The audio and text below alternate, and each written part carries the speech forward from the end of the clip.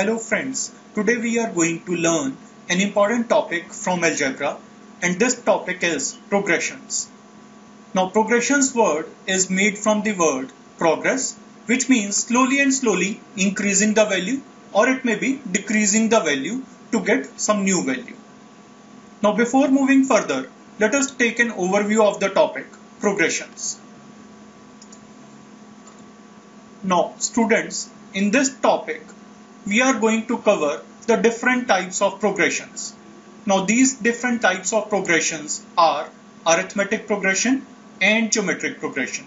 So friends, we are going to look how to identify or recognize whether a progression is arithmetic progression or it is a geometric progression. Then further, we are going to look at different ways or the formulas to calculate the nth term as well as the sum of n terms or the infinite terms for an arithmetic progression or geometric progression.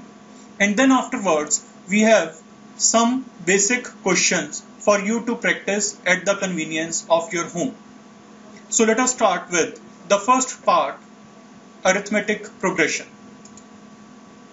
Now friends, how to identify whether a progression is arithmetic progression or not. So for that, let us take an example of arithmetic progression.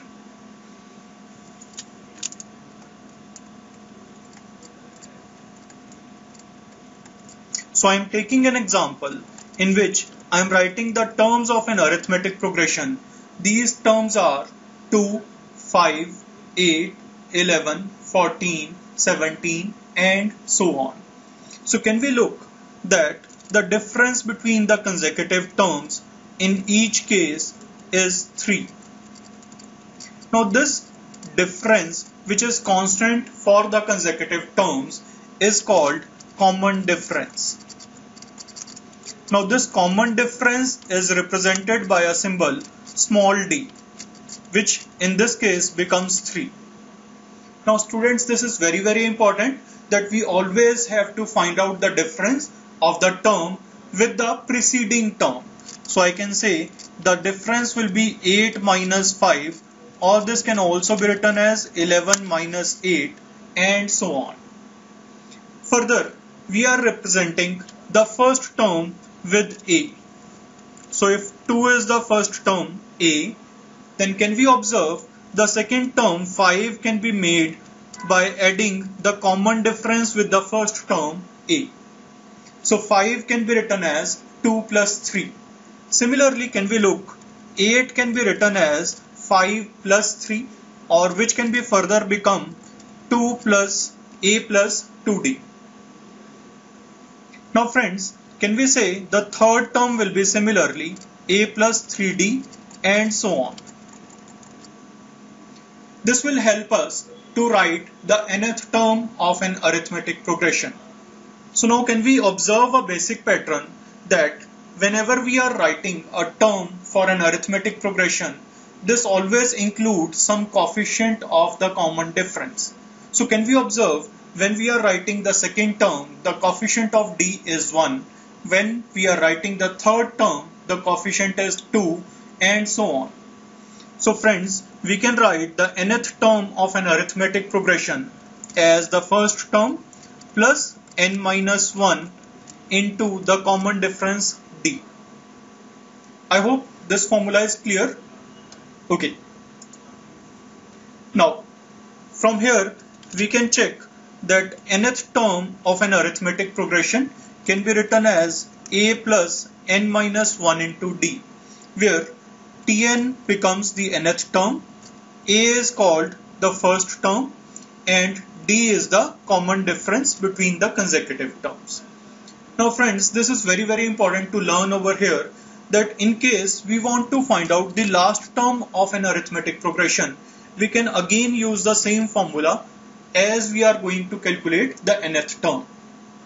So which means the formula to calculate the last term or the nth term is the same. Now let's take an example to clear this formula. So in this question, we have to calculate the 25th term for a given arithmetic progression.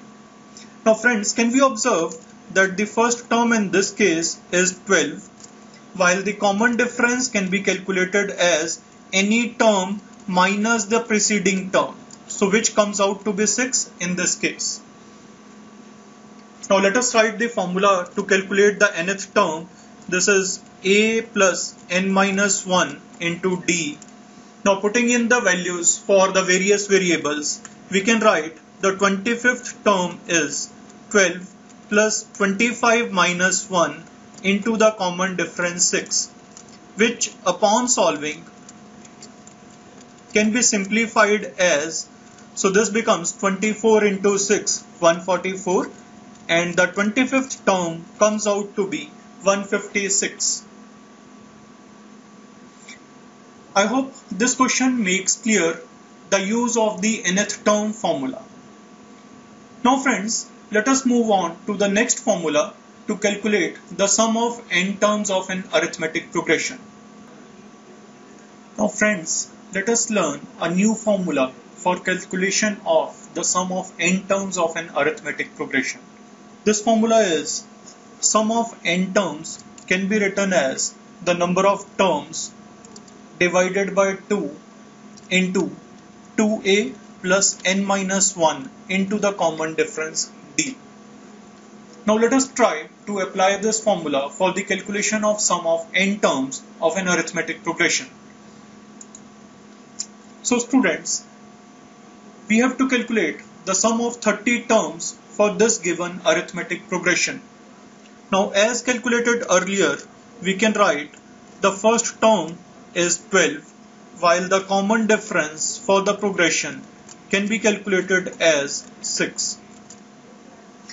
So now let us write the formula for sum of n terms as n by 2 multiplied by 2a plus n minus 1 into d. Now putting in the values of various variables, so sum of 30 terms can be written as 30 divided by 2 multiplied by 2 into 12 plus number of terms 30 minus 1 can be written as 29 and the common difference 6. Further solving it, we can write 15 into 24 plus 29 into 6 is 174, which on simplification gives 15 into 198, and on further simplification gives us the sum of 30 terms of the progression as 2970. Now friends, let us learn another formula for the sum of n terms of an arithmetic progression. This formula can only be applied if we know or we can calculate the last term of an arithmetic progression. This formula says sum of n terms is number of terms divided by 2 and further multiplied by the sum of the first term and the last term. Now let us take an example to understand this formula. So in this question, we need to find out the sum of all the multiples of 7 which are lying between 43 and 349. So 49 will be the first multiple of 7 greater than 43. Similarly, 56, 63 and 70 are another further multiples of 7. Now to find the last multiple of 7 in this progression, can we observe that 350 will be a multiple of 7 because 35 is a multiple of 7. Now to get a number which is a multiple of 7 as well as less than 349, we subtract 7 from 350. This will give us 343, which will be surely a multiple of 7. Now let us find out first of all the number of terms for this arithmetic progression. The formula for the nth term of a progression can be written as a plus n minus 1 into d, which is also applicable to get the last term. But in this case, we know the last term is 343 while the first term is 49, we have to calculate the number of terms. So this is n minus 1 multiplied by the common difference 7. So after solving, we can get the number of terms to be 43. Now, further we need to find out the sum of these 43 terms. So can we write this formula? Sum of 43 terms will be the number of terms divided by 2 into the first term plus the last term, which upon solving becomes 43 upon 2 into 392 on further simplification, which becomes 43 into 196, and further it gives us the sum of 43 terms which are multiples of 7 as 8428. I hope students this question is clear to all of you. Now students, let us move further to the different type of progressions called as geometric progression. Let us take an example to understand the basic geometric progression. So we can have 2, 6, 18, 54, 162 and so on. So students, can we observe that 2 multiplied by 3 becomes 6. Similarly, 6 multiplied by 3 becomes 18 and 18 multiplied by 3 becomes 54 and so on. Now in this case, this multiplication factor is constant, which is called as the common ratio. This common ratio is represented by the symbol small r, which in this case comes out to be 3. Now again, similar to arithmetic progressions, we calculate the common ratio as the ratio of the term with the previous term. Now further, if we write the first term to be a, can we write the second term as 2 multiplied by the common ratio 3, or in notation that becomes a into r. Similarly, the third term can be written as 6 multiplied by the common ratio 3.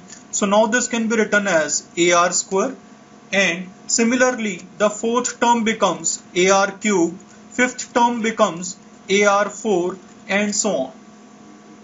Now again students, can we observe the second term has r power 1, while for the third term there is power 2 for r. Similarly, for third term and fourth term we have the power 1 less than the number of term. So now we can write the nth term of a geometric progression as a multiplied by r raised to the power n minus 1. Now let us take this formula once again with the help of this information. So we can write for a geometric progression, the nth term can be calculated as a into r raised to power n minus 1, where Tn represents the nth term, a represents the first term, and r represents the common ratio for a geometric progression. Now let us take an example to learn this formula. For this question, we need to find out the 8th term of the given geometric progression. So now can we write the first term in this case is 5, while the common ratio can be calculated as the second term divided by the first term, which comes out to be 2 in this case. Now the formula for the nth term is ar raised to power n minus 1.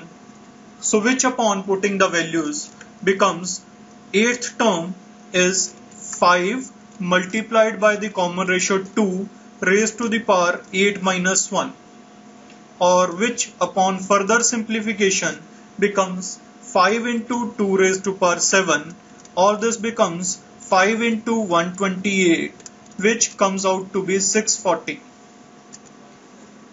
So friends, the 8th term in this geometric progression comes out to be 640.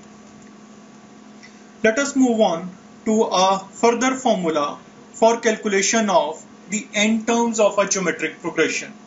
Now we have two formulas in this case to calculate the sum of geometric progression depending upon whether the common ratio is greater than 1 or it is less than 1. So the sum of n terms of a geometric progression, if common ratio is greater than 1, it becomes a multiplied by r raised to power n minus 1 upon r minus 1, whereas for the common ratio to be less than 1, the formula converts to a into 1 minus r raised to power n upon 1 minus r. Again, let us take an example to learn these formulae as well. So we have to calculate the sum of 10 terms for this given geometric progression. Now again, can we see that the first term is 5 while the common ratio can be calculated as 2. Now can we observe this common ratio is greater than 1. So now writing the formula for sum of n terms as a by 2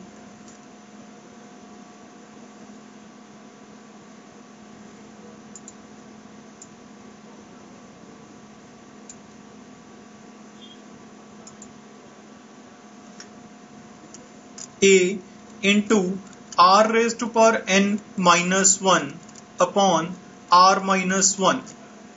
Now putting in the values of the various variables, sum of 10 terms can be written as the first term multiplied by 2 raised to power the number of terms 10 minus 1 upon 2 minus 1, which upon further solving becomes 5 into 1023 divided by 1, which gives us the value of sum of 10 terms as 6115.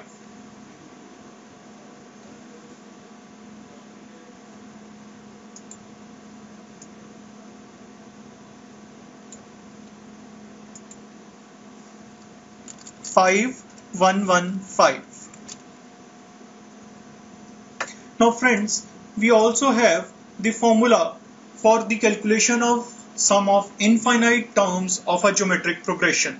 Now this formula is applicable only when the common ratio is less than 1. This formula is a upon 1 minus r, the common ratio. Again, let us take an example to learn this formula. We have to find the sum of infinite terms of the series 60, 30, 15, 7.5 and so on. So in this case, the first term is 60, while the common ratio can be calculated as the second term divided by the first term, which comes out to be 1 by 2.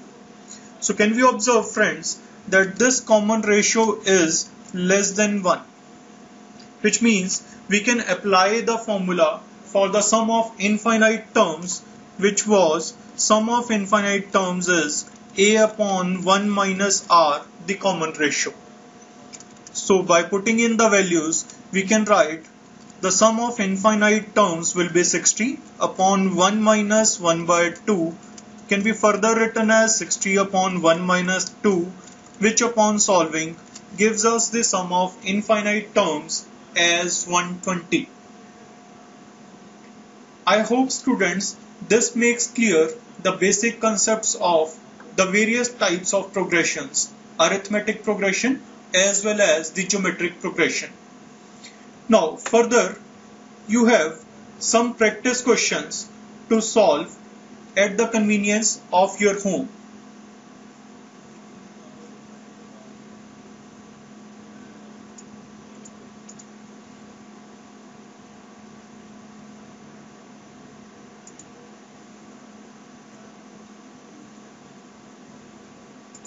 And this is the answer key for the practice questions. Thank you for listening to this video.